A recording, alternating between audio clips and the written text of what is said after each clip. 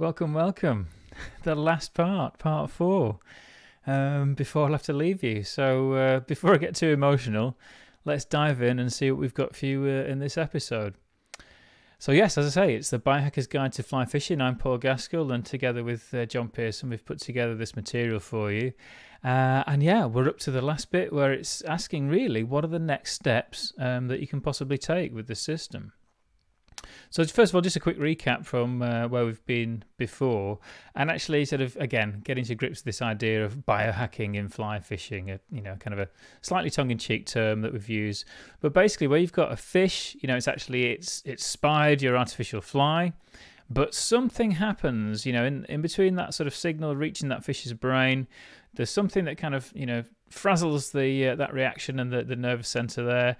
And that fish then treats that completely artificial fly as if it was absolutely genuine food. So there's no difference to the actual natural food that it's feeding on most of the time when it's in the river.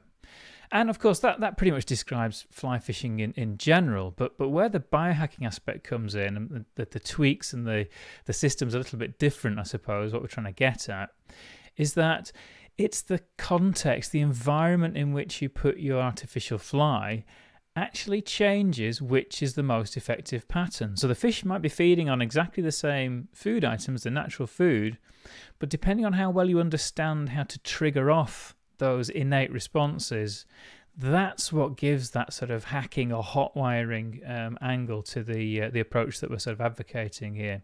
So the fact that it's not the most perfect and the most photorealistic copy fly that is the best artificial pattern, it's the one that has the right triggers for the environment that you're fishing it in.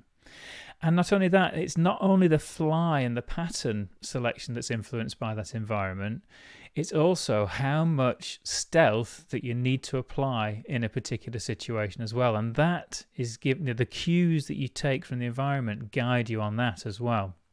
So if I just move myself a little bit out of the way here for this next slide, we've shown you in the previous episodes a number of, well, what we think are really, ideal examples, and it captures, as you'll see from this short sort of collection of clips from the previous episodes, it spans a whole different range of fly fishing methods.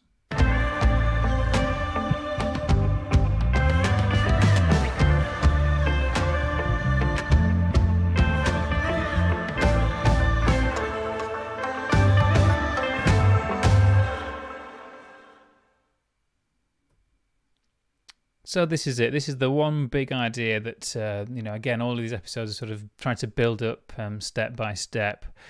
And it is this idea that the conventional way of actually learning the tactics that you employ on stream in fly fishing, you kind of learn them step by step and by rote, and it often involves learning lots of different local facts, and whether that's the names of particular species of flies that hatch on your river, or whether it's just, the overall approach of taking that close copy tying of those individual species as the way to learn how to be successful.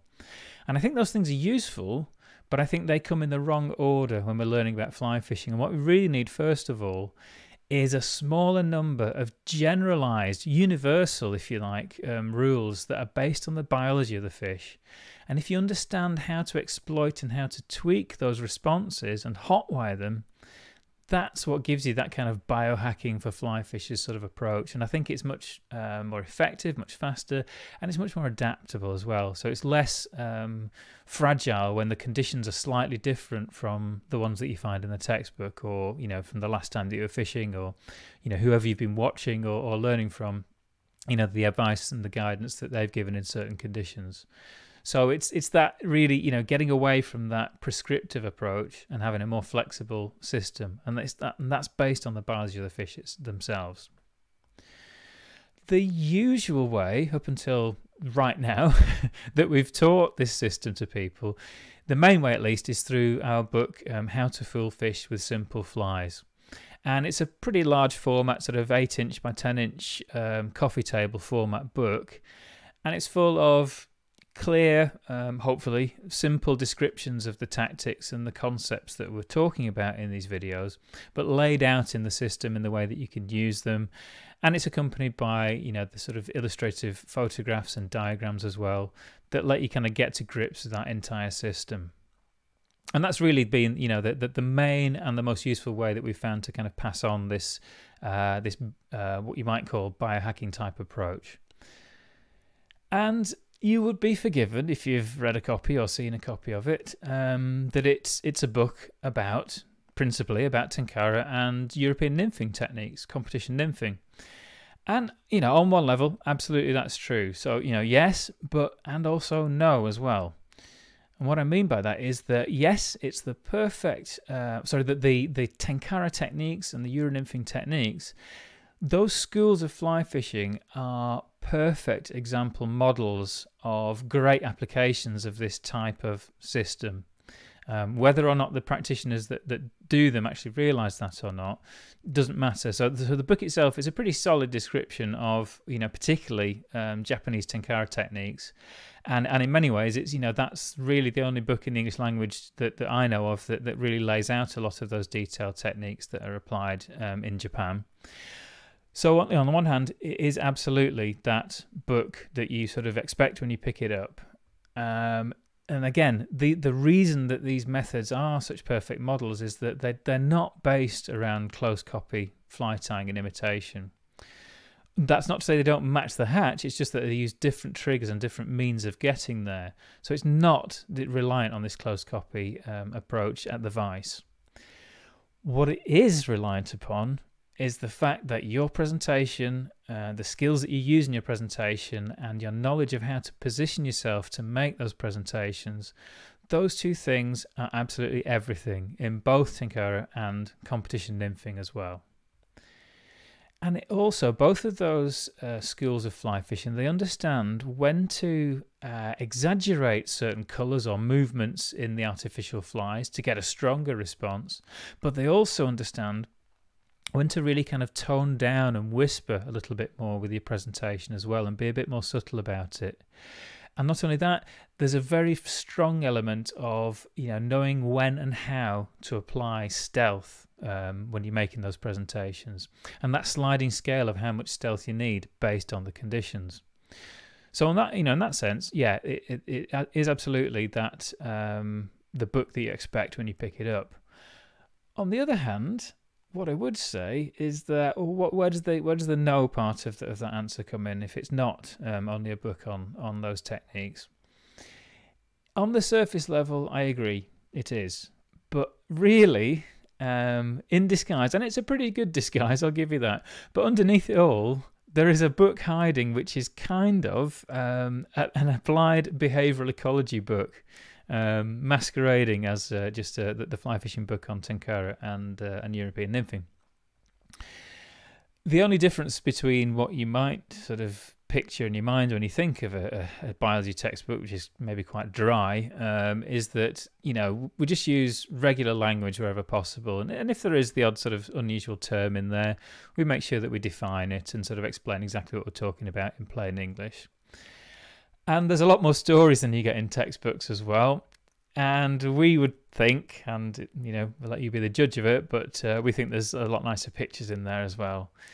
And again, if you only think that it applies to those two schools of fly fishing, then you need to look a little bit harder and look again, because there's so many ways that you can apply this to all of your river fly fishing. That's not to say it's perfect. There are issues. There's never been a perfect product that's ever been made, and something that's come up in the the very kind responses that we've had when we've asked our audience about things and the pressures and the problems that they face.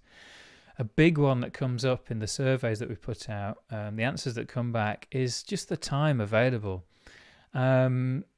People, modern life, and it doesn't matter if it's in retirement or during your working life, there's precious little time to go fishing, never mind to sit down and actually absorb a new set of approaches and ways of thinking about fly fishing before you even get to take that time out and go and sort of have fun on the stream, which is it's the most important bit.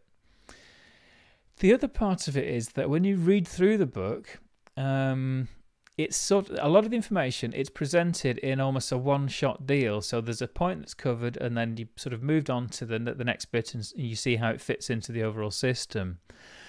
But that comes from the process of when it was written, me going through that writing process. There's around about, at least 11 drafts, and now some are sort of more significant changes and drafts than others, but there's at least 11 versions that we've gone through whilst producing that book.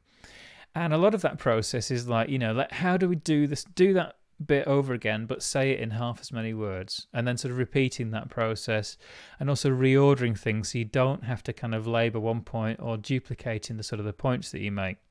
And that means that it's not an overly long book. You can get that information, it's really concise, and it's as clear as possible. The problem with that is that it's not that easy to retain and pick out some of the information the first time that you read it. And this was flagged up to me recently in a conversation with a good friend of myself and John, is Duncan Philpott. And he's actually a professional photographer. This is one of his images. It's a selfie, and I'm not quite know how actually he set it up, but it's a great shot. But his work as a photographer, it's relatively seasonal. So he has periods with very, very intense work, and then times when he has a little bit more time just to sort of to go and indulge some of his interests and passions, which include fly fishing over the last few years. But also, he has got that time to kind of really diligently absorb some of the stuff that myself and John have put out there. And it was, chatting to Duncan recently, and, he mentioned that even after, good, multiple read-throughs, sort of 6 or 7 times of reading through How to Fool Fish with Simple Flies, he is still coming up with new details that weren't apparent on the previous read-through. Now, we're not all in the same position as Duncan, so who the hell has got time to sit down and read through that book, multiple times? So that's one of the drawbacks, I guess, of that kind of written format. And that's what sort of set us thinking, really. And it's the main reason that drove us to try and create something that you can consume at your leisure, on the go. When you're doing something else, whether that's, commuting or traveling or, driving to the stream even, exercising, whatever it is, you can actually be absorbing this. And the audiobook format, it encourages repeat listens as well. And that is critical. It's that sort of repetition, that familiarity that lets you absorb the ideas so that you actually retain them. And it's far more useful than when you go back to look at some of the written material. It means that you don't have to kind of reread it as many times to get, close to the same amount of value that somebody like Duncan would get from, just actually poring over it in the physical format several times. I know another one of our good friends, Neil, as well, he was saying that actually he finds it very useful to read and listen to the audio at the same time, and that really sort of helps to kind of, fast track that sort of embedding of the information too. But as I say, it's really that, getting away from the limitation of that concisely written print book and to produce it into a format that's way more convenient to help lock in that information, really. And again, this is, due in no small part to the feedback and the help that we've had from our audience, from you guys. Super helpful in terms of guiding how we've actually created that to make sure it's as useful as possible. So choosing between different formats, whether it's sort of download or sort of online, physical CD versions, the way that we divide it up so that you don't have to sort of try and scrub through a whole sort of 3 hour and 10 minute sort of long section to get to the bit that you want. All of those things absolutely vital in making this product as good as it could be. And that came from at least, I've not really counted up properly recently, but there's well over a couple of 100 replies in just a few days when we first put out that call for that assistance. So huge thanks to everyone on that. And that's really allowed us to kind of develop this product into what we've got in this current format. So without further ado on that, let's brace yourself for the full screen experience of what we've actually cooked up for you.